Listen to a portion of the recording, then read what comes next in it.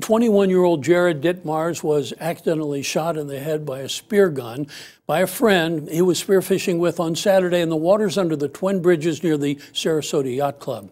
Doctors tell Rob and Mary Beth Ditmars that their son Jared will never wake up.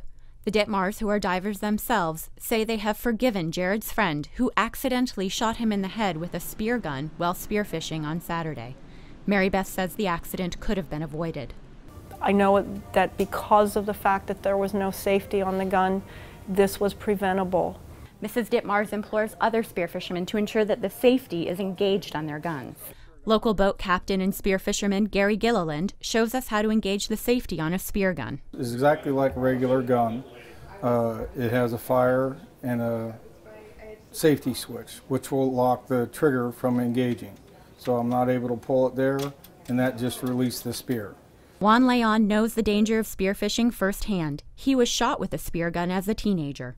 He says taking a safety awareness course would be beneficial, even for lifelong spearfishermen like himself. An awareness course on do's and don'ts, because we all go out and do, but we always forget about the don'ts.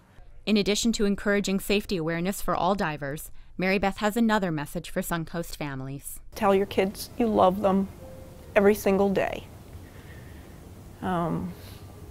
And kids, don't walk out of the house mad at your parents. Stop and make up. Azure O'Neill, SNN, the Suncoast News Network.